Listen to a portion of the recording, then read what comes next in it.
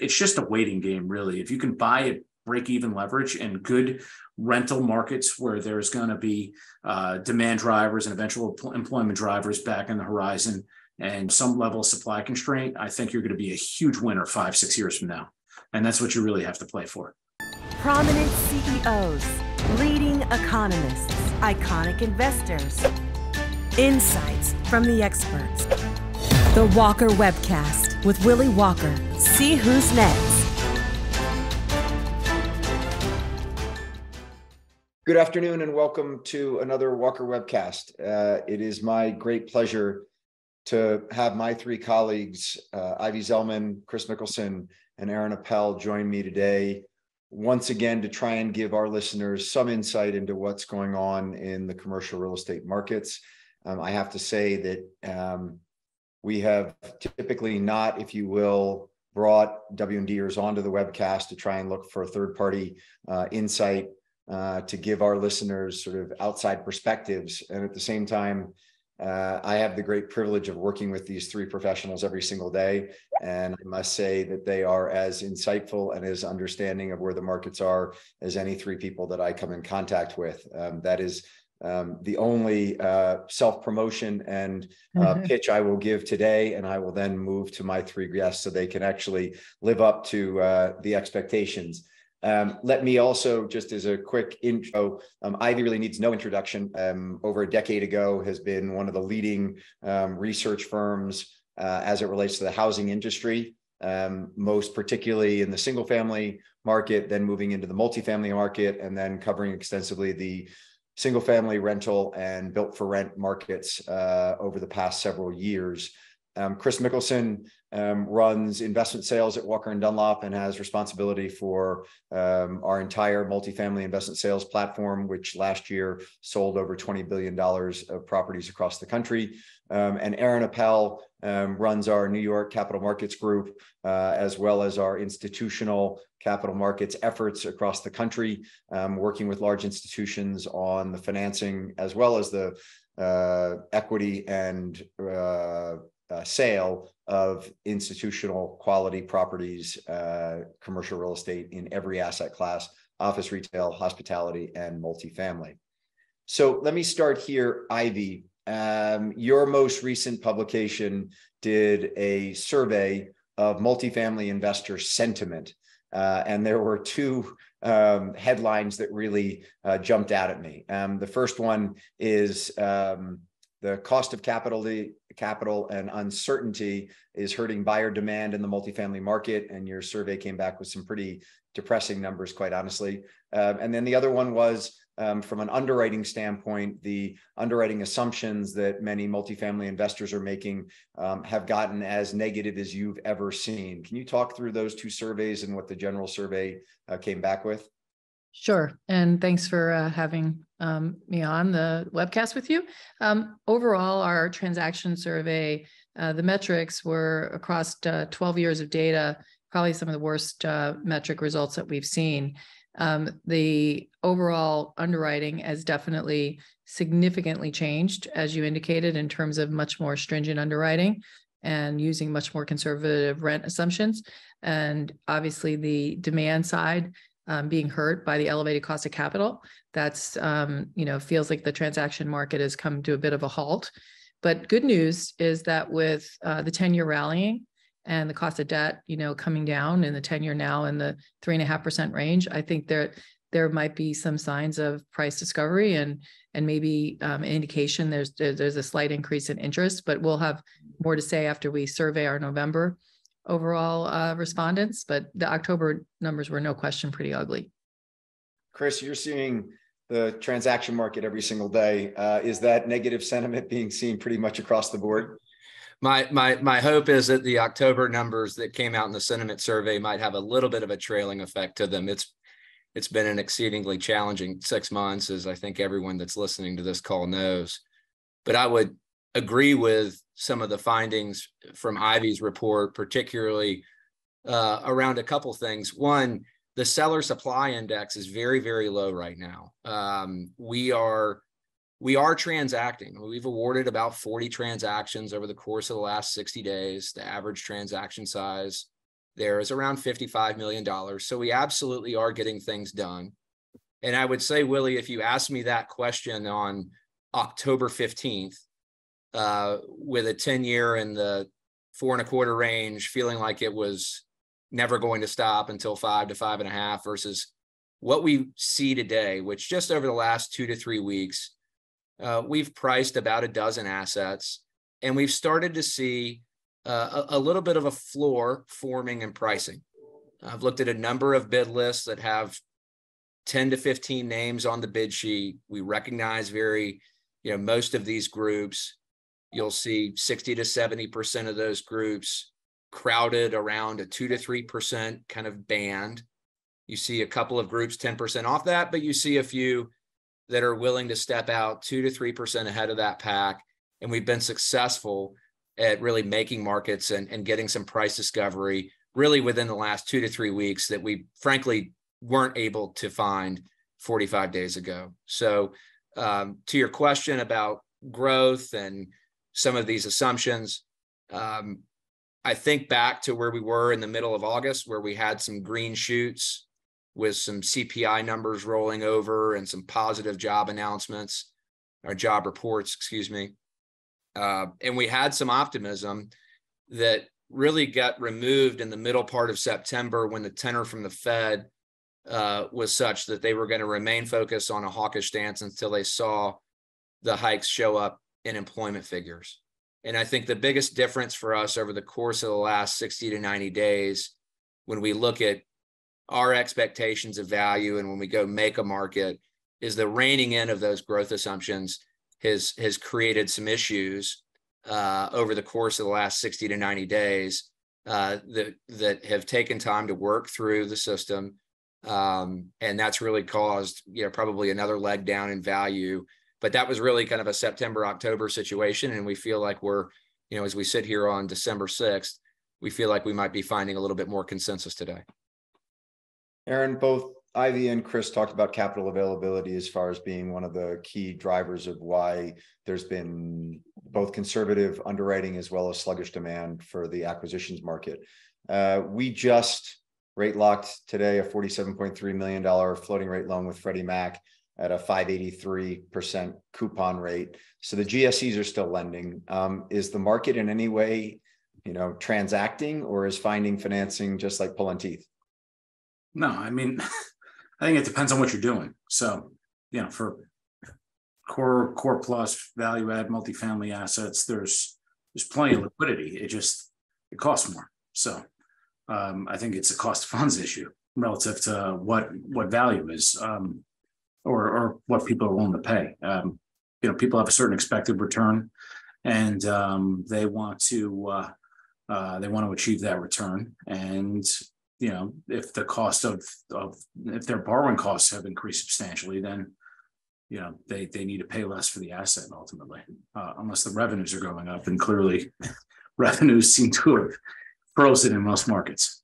Yeah, but so for instance, you just did a $204 million bridge loan on a property in Brooklyn. I think it was 70% LTV. Cap rate was 4.5, but the coupon was, I think, 8.40. Am I correct on that? Yeah. So it's a $200 million loan. It's a property that's 50% leased. There's a small commercial component to it. When it stabilizes, maybe it has a $13.5 million net operating income, and it's a $200 million loan. So it's about a 7-ish% debt yield. The asset today in New York is probably worth about a 5.25 cap. So there's a good spread for the lender there in terms of value, versus their loan amount. And that priced in the low 4s over SOFR. So SOFR is 380, and it's got a low 4-handle spread on it. That's a deal that at the beginning of this year would have priced at 250 to 275 over SOFR, and SOFR was 0. So you're talking about 500 plus basis point increase in cost of capital. And how many lenders showed up for that? In other words, was that a group of one, or No, so there 4 or 5 different lenders who showed up to be able to write that loan? So at the proceed level on that particular transaction, there were 3 groups that showed up, and then there were another 7 or 8 that were maybe 5 to 10% off the mark in terms of the amount of leverage they were willing to provide. So Ivy, the negative leverage we've been seeing in the market has been something that, has obviously been of concern to many buyers. And your survey has been looking at rent growth, and you all have been, a lot of people have been saying, well, I can buy with negative leverage. That means I have this outsized rent growth that many people were pro-forming back in the summertime of 6 to 8% rent growth on an annualized basis. Are we seeing rent growth hold up at that level, or have we seen that collapse with everything else? I think that overall rent growth is actually holding up at those levels on the renewal basis. I think that new move-ins is definitely moderating at a faster rate, but they're capturing loss to lease today. And so there's no question renewals are stickier. And I think we're in the kind of 7+% range. And our forecast right now, although we're updating our forecast for 23, 24 and we do that quarterly, is that we just see a moderation in blended rent growth more into like the historic range and actually a little bit above 4.5%, and then continued moderation in 24 to more like a 2-ish% growth rate. Now that's subject to change as we update our forecast, but I don't think we're as bearish as some with respect to their assumptions. I don't know, Kris and I chatted about it, and there's some that are, looking for sort of flat line. Now, if we have a hard landing, I think it could be, obviously we could be too optimistic, but I think that overall the renewals are stickier and holding up better than new move-in rates. Ivy, how does the supply of single family and sort of the distress we're seeing in the single family market play into those assumptions? In other words, I think there are a lot of people sitting there going, there hasn't been an overhang of single family impacting rents on the multifamily side of things. But if, prices get cut and single family inventory starts to move again, does that pull away from the rent rolls and therefore put downward pressure on those rents? I think from the multifamily versus single family, we do think that shelter is shelter. And yet, there's a lot of people within a Class A multifamily asset that might not be interested in living out in the tertiary and looking at a single family rental for 3-bedroom home. But I do think that more competition, whether it be supply coming on from the build for rent operators or investors selling SFR in the existing market, and overall more supply in multifamily that's going to be delivered with completions, our expectation will continue to rise in 23. I think that competitive environment could put pressure more, and that's what we're reflecting in our expectation for rents to decelerate. And we're seeing that right now. But I think it's also, Willy, clear that, affordability is stretched in the for sale market, and builders are actually turning to the rental market as a outlet to sell units on a scattered basis or whole communities. And I think that they're continuing to move forward on their overall plans and strategy to develop more lots for the rental market. So I would anticipate there's going to be a lot more competition in the single family rental market, and overall that, could have some impact on multifamily, but not as much as crossover, depending on, it's suburban Class A. That might be more the area where you start to see people reconsider if they were in the market and they wanted to own and they've been renting, and now the builders are offering them, a much more attractive pricing. It might compel them to buy today, because the pricing in some markets have come down pretty sharply. And incentives are pretty compelling, and they're offering substantial mortgage rate buy downs and base cut reductions, as cancellation rates are also surging. So they're sitting on inventory that they need to move. Kris, you were going to jump in with something. Well, Ivy mentioned their base case rent growth forecast that, I think is really pretty spot on. And I think we've observed a similar phenomenon where renewals seem to be holding up very well.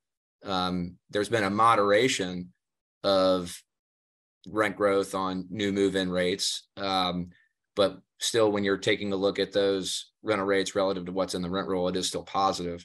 I was sharing with Ivy as we were catching up before this call my frustrations with some of the other third-party providers. We took a look at an asset in a growth market in the Southeast just yesterday, where one of the third-party providers that a lot of institutional acquisition officers really need to take their assumptions and put them in their underwriting models, because that's what research groups rely on, took this asset in the market from a 4-year rent growth CAGR, so not cumulative growth, but per year annual rent growth of 7.5% in March. And they've revised that assumption down to a sub 1% 4-year growth CAGR. So just do nothing else other than follow this third-party data provider, solve for the same returns, use the same residual cap rates at the end of your hold. That's a 30% correction to value. So, I would say kind of shame on you if you were taking lock, stock, and barrel that 7.5% revenue CAGR assumption over the course of the next 4 years back in March. But it's hard to look at these in-migration markets and say rents today are going to be the same at, in the end of 2025 and early 2026, where they seem to have really kind of overcorrected to. So Aaron, you've been funding a bunch of construction loans, I think, surprisingly over the past month or two. You just did a multi-construction loan in Salt Lake City, excuse me. And then you also did a very large mixed-use construction loan in Brooklyn with what I saw as a very reasonable coupon. Who's still writing construction loans, and what are some of the assumptions that you're seeing in those types of deals? Yeah, I mean, look, commercial banks for their best clients will still go out and write a loan on a one-off basis. There's not an abundance of liquidity in the development space whatsoever, and there's a lot of construction loans that are in the market right now, and developers looking for construction financing. And there's, we would take on a lot more than we're currently working on right now. I would tell you that, if a sponsor doesn't have a substantial enough balance sheet to be able to guarantee completion of the project and have the liquidity and financial wherewithal, or partners within their transaction are going to go on a guarantee to provide liquidity for the construction lender, those loans, we just don't think those loans are possible to get capitalized right now. So we're not interested in working on those. But, for good developers with well-located real estate, there is some financing available. It's not particularly attractive. I'll give you a couple of examples or anecdotes. Beginning of the year, for a loan that was just required to have a completion guarantee and a carry guarantee, but no principal recourse, you could borrow at 65% of cost at roughly 275 basis points to 300 basis points over SOFR. Today, that loan is somewhere in the, call it 50 to 55% of cost range, and is in the mid 3s to upper 3s over SOFR. And you're looking at a SOFR that's now, 400 basis points roughly. So you're talking about a decrease in leverage of 10% to 15%, and an increase in the cost of funds of, call it, 500 basis points. That, makes a lot of these deals not work. So, it's challenging, but projects that have a low enough land basis, or some sort of, creative mechanism to make the deal work, can still get financed. So in that deal in Utah, we sold the fee to below the proposed building to Safehold, which is iStar's fee purchasing vehicle, and rolled that capital back, those sale proceeds back in to the deal's additional equity, and then did a leasehold construction loan. And credit metrics worked well for the leasehold construction lender, and the return metrics worked well for the sponsor. And the deal in Brooklyn, that deal had a component of condominium in it that the deal on its own wouldn't work from a return perspective. It's just a multifamily development or justify the investment. So you're using some condominium sale proceeds to recoup some of the equity in the transaction and wind up at a more appropriate or a more attractive yield on cost for rental development. So that's why that happened. But we have some stuff going on in South Florida. We have some transactions in Nashville, other markets that do work, and then we have deals in other markets where development just doesn't work right now, where you can't make the math work based on inflation costs and cost of increased funds and return requirements. On that big deal you did in Brooklyn, the $300+ million construction loan, you also brought in almost $90 million of equity. What kind of return was that $90 million of JV equity looking for? So we actually brought in, it was over $200 million, but the first tranche was funded as a land acquisition, and then we We had a second tranche that funded at the closing. But I mean, look, they're looking for a call it close to a 20 IRR and a 2.0 multiple ultimately in that deal. What I will say that I find to be very interesting, and call it the 100 meetings we've had in the last 2 months, is I'll point out two things. Number one, I had lunch with a lender yesterday, and that runs he's in charge of a big mortgage REIT, and he said their cost to borrow. So they would write loans, they would write transitional loans on assets, and they used to borrow on, just take multifamily, for example. They would go and they borrow at LIBOR or SOFR plus 150, and they put out money at LIBOR or SOFR plus 275. And today their cost to borrow is SOFR plus 300, and they're putting out money at 350 or 375. So while on an all-in relative return, they're getting a better return on their money because SOFR has gone from 0 to 400 on a spread basis, they're making a lot less than they were. That gap is only 50 or 75 basis points. So I thought that was interesting. The other thing I find to be very, very interesting in the marketplace, I'm curious, Kris, to know what you have to say about this, is call it the senior capital that's in the marketplace on anything sort of non-fully stabilized wants to make roughly 7.5% to 8% on their money right now with where SOFR is. And then the subordinate capital in the marketplace, when everybody we talk to pretty much wants to be rescue capital or some sort of distressed angle, or coming in and filling a capital stack that's, maybe short, or someone paying down a loan that doesn't have all the capital, and they want 15%. And they want to attach somewhere in the 60, 65, 70% range, and they want to go to anywhere from 75 to 85. So if those guys want 15 or 16, the equity, theoretically speaking, should want 25, right? And therein lies the problem in the marketplace right now. Makes it hard to figure out how to sell 4 caps. Yes, it does. It does. But look, I would say so what I would say to that, Aaron, is first off, very few of those deals are getting done right now. Agreed. And I would say when you look at what is clearing in the market, and this is a multifamily specific comment, but what is clearing in the market is largely clearing with what I would just refer to as able to sellers. And those able to sellers largely have de-risked assets, and they're selling to very well capitalized private groups and closed-end funds that can operate with lower leverage.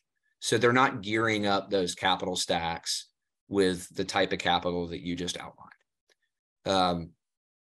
We were on this call 6 months ago, and we were incredibly active still in the forward transaction market.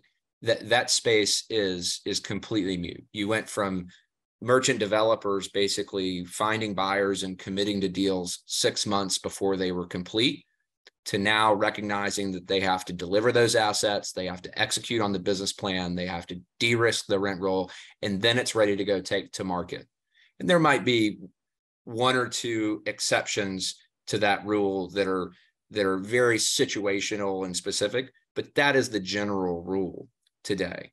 And really, that's what you need to be able to go find more reasonably priced senior and equity that is able to get to a price that works for the seller. Kris, I looked through that list of the 40 transactions that have taken place in the last 60 days. And it seemed like a pretty even break between private capital and institutional capital. But it also feels, from having looked at the list, that private capital is transacting more than institutional of late. Is that a fair read of where the capital is coming from and who's actually getting stuff done? I think that's right. I think within the institutional capital description, Willy, I think we should be very specific there. The institutions that we're transacting with are operating almost exclusively in closed-end vehicles that are not subject to quarterly mark-to-markets, or they're operating with separate account capital. Since June 1st of this year, we've awarded well over 100 transactions. Not a single transaction has been awarded to an open-ended fund or perpetual life vehicle of any kind, and I would include the non-traded REITs. in that observation. So let's just, Ivy, I want to come to you on a couple of things, but this is a perfect time for us to just dive into the B REIT and S REIT halting redemptions or limiting redemptions in both of those vehicles. That's the news of the last week. Does that, what's your read on that, Kris, to the extent that the gates were put in place on purpose? Both these vehicles have been great in an up market. Everyone sort of knew in a down market wouldn't be great. My general read of it has been, if you look at the publicly traded REITs, they're all off between 20 and 40% in value. If you can go and redeem at par at NAV right now in one of these private vehicles, you can basically get an ARB on where you think the value is going to go on those, and therefore there are a lot of people redeeming on them right now. Is that a fair read, or is that an incorrect read? No, I would just say that, we saw this in 2008 and 2009 with the large open-ended core funds with big redemption queues. Those gates are there to serve a purpose, and I think those gates largely protect shareholders of non-traded REITs and LPs of these open-ended vehicles.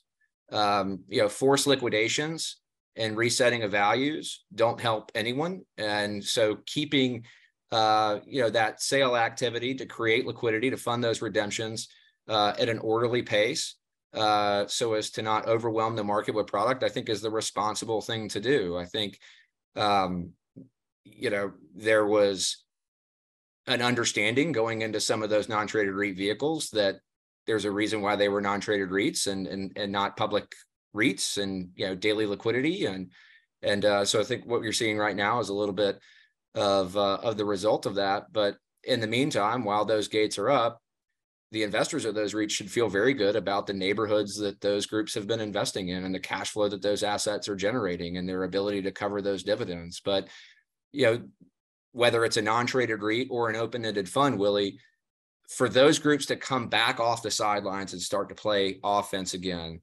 they will have to recognize write-downs. They will have to meet the market. They need trades to have the clarity of where the market actually is to accurately reflect today's NAV. But they will have to make some of those realizations and make it attractive for new capital to come in, and it'll take some time. But overall, those are still great vehicles with a lot of longevity to them. I would also point out that, commercial real estate has been a fantastic hedge against inflation historically.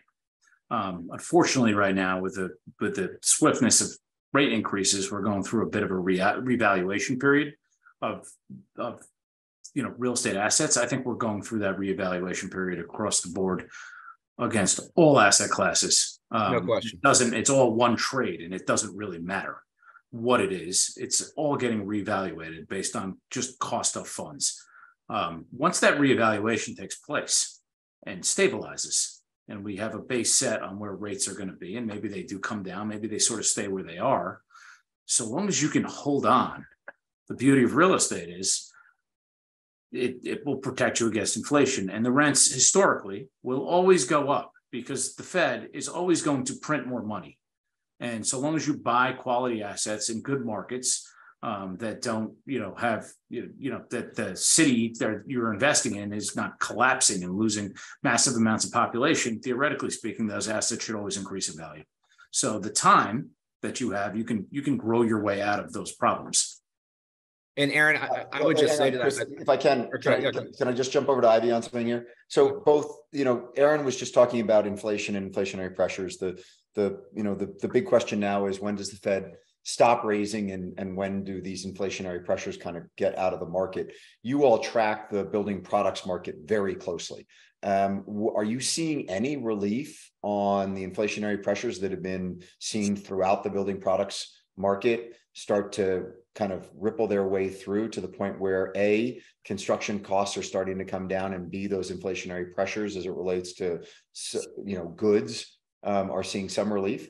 The trades right now are seeing less work in many of the MSAs that were hot, and are recognizing that activity is slowing, so that they're being more willing to work with builders and reduce price in some of the front end part of the cycle.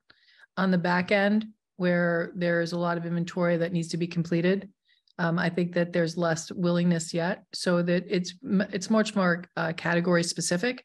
But I think if you just look at overall expense growth, we've seen moderation in expense growth and overall costs that have moderated but are still elevated. So I think that we're definitely seeing a benefit to the slowing, and we continue to expect that those costs are going to come down. I think that, Toll Brothers just reported earnings after the close, and they indicated that they are seeing some cost relief, and I would expect that that will continue.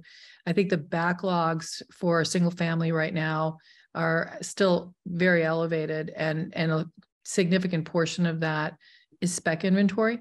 So as we see that spec inventory get delivered, completed and delivered in the first half of 23, I think once we start to see less of that benefit from the backlog, you're going to see that all points of the construction cycle from the trades are going to have to be willing to give up price. And we're not seeing as much really price increases from manufacturers and distributors. They're not pushing for incremental price. They're kind of holding and getting a little more stickier as they think about the growth that they know is coming from the backlog. But I do think the front end of the cycle, you're seeing some benefits. So I want to just quickly, I'll read a text that I received this morning because I'm building a house and I doing a foundation now. And I asked a friend of mine who builds houses in Long Island. And I said to him, he's got a lot of houses under construction. I said to him, hey, what are you seeing on the cost side? Because I'm currently in the process of buying out the job with the contractor and signing all the subs. And he said, materials are down somewhat, but labor is all the same. Subs are especially busy in the high end of the market still. So we haven't seen any sort of reset in prices due to the labor shortages that are still out there. So I think that we will see substantial decreases, but I think that you're going to see them. I think you're going to have to wait another 6 months to see them. Personally, I think the one thing I'd add though, Aaron, is that where you have very large scale builders that benefit from scale, they have more negotiation power. So the smaller the builder, the less likely that they're going to see some relief. But the largest guys are definitely talking with their trades and working together to come up with what would be more attractive pricing, knowing how much leverage they have. Yeah, I was going to make the comment to anyone listening, put a big asterisk next to what Appel just said, because the labor market in Southampton, New York and Aspen, Colorado is very different from Nashville, Tennessee and Austin, Texas. It's the only one I care about. I just want to be clear there. Ivy's data is a far better benchmark to where the labor markets are than Aaron's anecdote from his builder this morning. Hey, last call we got his color from this guy that bought 1 million eggs, and now we're getting the foundation guy in Southampton. Listen, though, Aaron might be right. The luxury market, super luxury, which I put you in, Aaron, that category, is definitely still pretty active, and I think that the lower price points where the production builders and the just for the audience, the public home builders account for almost 50% of the market, and very much a production builder segment. The lowest end of that price point is actually holding up in some markets despite affordability being so stretched. If you can build in the threes and you're selling townhouses in certain parts of the country, you're actually seeing pretty decent absorption, needing incentives, mortgage rate buy downs. But the middle of the market is where it's most challenged. But even framers are willing to negotiate, and drywallers, and just knowing that they need the work. And so you are seeing some of those subs willing to offer better pricing to their large scale builders. I just add to the cost conversation. Ivy's got great insight onto the for sale side. A number of developers who were able to capitalize their projects, get equity on board, keep the construction lender at the table, closing those projects over the last 60 days. We've really heard for the first time that the numbers that they started to carry in the first or second quarter of the year for that development project have held all the way through GMP. And in some of those instances, marginal savings. This is not significant numbers, but getting to the end of the $70 million total capitalization and having an extra $1.5 million left in the hard cost number once they finally get that GMP from their contractor. So I think we've seen a little bit of good news there. It's really just a reprieve from what was 150 basis points per month worth of cost inflation that they've been running with since the middle part of 2020. And I don't think we're going to go back substantially the other way. I think we could go back a bit though, because I just look at all the projects that, we see, and we're just a small segment of the market. So many of them we don't think are going to get capitalized that are planned out there. So it's just a matter of time, we think, before, depending on the market you're in, subs figure it out. So Aaron, on that, do banks come back into the market? So banks have basically, particularly the money center banks, have basically been out of the market since mid-August. And what that's done is slowed down construction dollars, but more importantly, it slowed down the liquidity to the secondary market, which has made it so that there's really no buyer in the secondary market of paper, which has made it so that spreads have gapped out. And so until the money center banks get back in there and provide that kind of liquidity, it's very hard to think about the general capital markets for commercial real estate getting back up and getting back to where they need to be. Do you think that we get to January 1 and the money center banks step back into the market? So look, they're not all completely out of the market. We're still able to get things done, but I would tell you, normally in a normalized market, 60 to 70% of capital allocations are contributed, whether it's from investment banks or insurance companies or commercial banks, or on the equity side, a variety of different equity investors. They're typically made in the first and second quarter of the year. That's where there's a plethora of liquidity is. And then it slows in the summer, and then people sit there in September and they try to cherry pick what they're willing to do. And if, they're able to win deals with wider pricing or, low paying less for it, great. And if they're not, they sort of, will dump that money into the market right around now, or right, around November is the last gaps to meet their quotas. I am very suspect about seeing new capital come in January 23. I think we're going to see more of this. My personal take is, from talking to people, is the financial system is having an issue right now. The biggest issue in the financial system is the public markets are not working properly. There's no buyers for bonds right now. And specifically commercial real estate bonds. There's a lot of talk that bonds are the best place to be going forward in the next 12 to 18 months. And I think they're a good place to be, but there doesn't seem to be a big demand at all for securitized commercial mortgage bonds right now. And I think that's a big problem. And until the public markets open up and you see some stability, and part of the issue is there's a lot of instability. So you really don't know what a deal's going to price until the day the bonds sell. And it makes it hard for the banks to write loans also. You need the public markets to be open to absorb the large loans. And then, some of the stuff that's on bank balance sheets can get off their balance sheets into the public markets where it was meant to be. And then you have capital allocations that free up to lend. So I think that's a big problem. And also, I think that the marks on the treasuries that a lot of these banks hold with customer deposits is also had them fail their stress tests and has created downward pressure as well. Yeah, I would think that you get some clearing of that in the new year, and particularly with budgets for 2023, the ability to kind of move some of that paper that is now underwater. But given how depressed the single family mortgage market is, and all these money center banks have massive single family mortgage origination platforms, they're not getting that. They're not writing C&I loans today. Isn't there a sense that they got to earn NIM somewhere and that they're going to have to come back into the markets to some degree starting in 2023? Or is that just wishful thinking on my part? I think right now the mortgage market is, probably the most challenged part of our ecosystem, with, refis basically non-existent and purchases, basically originations are down 40+%. We've seen some modest improvement as rates have come down sequentially. We've seen it pick up a little bit, but really just getting less worse, I guess, from a very depressed level. It's tough to say where, you're right, where are they going to get NIM from? And recognizing that today, our view is that, it's somewhat dependent on what rates do going forward. And I think it's a very challenging environment.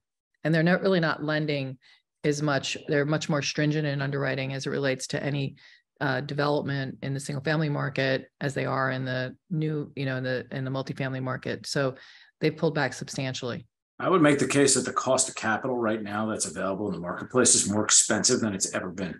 Maybe I'm 41 years old, so maybe since the early 80s, because, even though the coupon is not as high as some of those eye-popping mid-teen coupons, the leverage is just so low relative to historical standards and historical norms. It's just so conservative.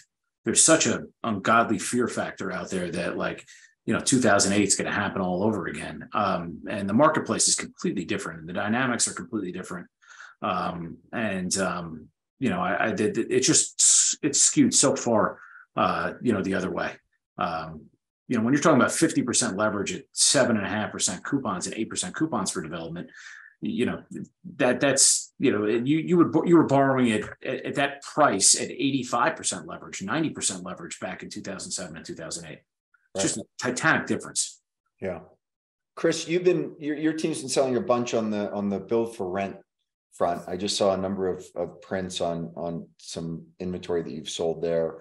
Has that market corrected as much as the multi market has, less, more? And Ivy, I want to come to you on your outlook on SFR, BFR, because that's sort of, without a doubt, that was the hottest space in housing kind of across the spectrum for the last, year or two. Has some of the air come out of that, or is it still holding up pretty well? The capital formation and the capital deployment continues. It's largely centered in the build the core strategy, though, Willie. You've seen large institutional investors continue to deploy capital, but it's really to build and own this durable income stream for the next 8 to 10 years. The transaction space and build for rent in particular was almost exclusively in the forward takeout structure because a lot of this inventory just hadn't been delivered. So we went from forward takeout structures in the low to mid 4 stabilized cap rate range in the fourth quarter of 2021 and the first quarter of 2022 to now those stabilized yields need to comfortably have 6 handles on them, if not, into the mid 6s. And there's very, very little transaction activity. I made the comment to Ivy earlier. I said, I feel like you've got transactions on stabilized cash flowing existing communities at market prices. And then you've got distressed home builders selling to opportunistic builders in the forward space on the other end of the spectrum, and very little transaction activity, acquisition activity in between the middle of those two poles right now. But we are seeing, build and hold continue for sure to move forward. And I think that there's a lot of optimism, Willie, that there's a shortage of shelter. And therefore, if the developers develop and, looking forward to, the expectation that we have, the need with a stretched affordability, there's more of a directional play to go to build for rent by many developers that might have been otherwise, considering for sale. So I think that there's a lot more optimism towards that asset class than the for sale market right now. Just to put into perspective, but I think the build and hold side is still pretty positive. And Ivy, I remember about a year ago, you were talking about the fact that both single family developers and then also BFR developers were getting a little over their skis as it relates to land, that some of the bidding that was going on to buy land was kind of getting super frothy. That was obviously one of the precursors to the 2008 great financial crisis. Are you seeing any issues as it relates to, people having overpaid for land and then some kind of distressed sales going onto the market now? People saying, I'm not going to develop this? Well, no question that lot inflation just soared. At the peak, we were seeing lots, in some markets doubling in value. Developers were the winners here. And, overall, nationally, we do a land development survey quarterly. And we had lot inflation approaching 35-40% nationally, with, as I said, many markets seeing more doubling of that. And, the land developers in our survey indicated that, a good 40% of that inflation was due to the build for rent capital chasing the asset class. That's since moderated to lot inflation more in the low, let's say 10+%. And I think it will continue to moderate given the weakness in the market. But I do think that, comparing it to the GFC, I would just say that, at least on the for sale side, builders have been much more prudent, tying up lots via option in smaller bites than they did in the GFC. And just order of magnitude, there's a lot in their balance sheets that are a lot that's not on the balance sheet that they're retrading now. And so they're, going back and dealing with the developer that they're optioning lots from, and they're either walking away and taking impairments on those deposits, those options that they have locked right now, and they're deciding they don't want them, or they're retrading them at better values. So it's really not the GFC in our opinion today. If you told me we're going to have a hard landing and the economy is going to sink into a recession, I think that we're going to see more significant impairments. But right now they've been fairly modest. So I want to finish with kind of, if you will, what's the smart money doing today? And I know that, there's a lot of smart money out there that may not have the ability to move right now because of certain capitalization issues, redemptions, things of that nature. But as you sit there today and say, okay, that was a really smart move that someone did to either harvest capital, hold on to capital, make a big bet right now that others, it's somewhat contrarian. What are you seeing in the market where the smart money is going beyond just sitting on the sidelines? So let me put that as one caveat on this. I want to hear what people are actually doing, not just standing on the sidelines. Kris, let me start with you. There was an asset that closed at the end of the week last week. Full disclosure, we did not work on the project, but it was acquired by what I would generally consider probably one of the savvier, opportunistic investors in the market. It was an asset that was put under agreement in the first quarter. Let's say it got put under agreement for $1 in the first quarter. New construction, core, high growth market. The basis was very attractive. Let's call the basis at 50 cents. And this group actually went in and acquired the asset that closed last Friday at 65 cents. So a 35% discount off of peak pricing in March of 2022. I don't think the story is really how much that value has fallen off. I think it's a reversion to the mean story and a story about how far that value ran from when that development project was capitalized to where the peak pricing was in the first quarter. I have no idea what rents are going to do in that market over the course of the next 3 to 5 years. And candidly, I don't think anyone else really does. It's a great neighborhood. It's a growth market, ton of in-migration, ton of employment growth. They just bought a phenomenal basis in the right location, and they've got the ability to hold that asset for the next 5 to 10 years. They did a 10-year floating rate. This group has been doing 10-year floating rate debt and then hedging out or swapping the rate for the first 5 years to get them on the other side of the turbulence in the rate environment. So I think that's a pretty smart play, and they've been ahead of the puck more often than not. So that one caught my eye. I would say. Oh, sorry, Ivy, go ahead. You take it. I was just going to say that, the M&A activity, as we know, across the board has been pretty much non-existent. And I think that smart money right now is taking advantage of the weaker players in the market that are not well capitalized. D.R. Horton announced a small acquisition in Fayetteville today, and I imagine they probably got this builder at a pretty attractive price.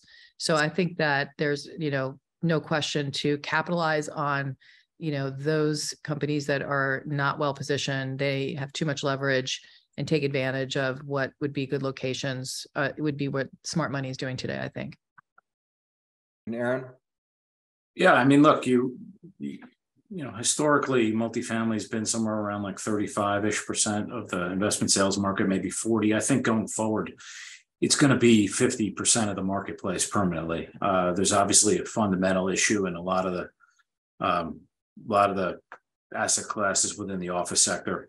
And, people have been, for years now, turned off by retail to a big extent. So That leaves you with industrial, multifamily, and, a little bit of hospitality, which is just not a huge market. And then, some of the specialty uses like data centers or life science or self-storage. But, I would say that the smart money should be looking to be able to buy multifamily at break-even leverage based on right around where today's rates are, and to lock in what I would deem to be 7-year financing with the ability to get out after 5. The Fed may increase rates and bring SOFR above 5% for a period of time, or the federal funds rate, but 50% of the outstanding governmental debt is got an average duration of 7 years or less. 15% rolls every 12 months.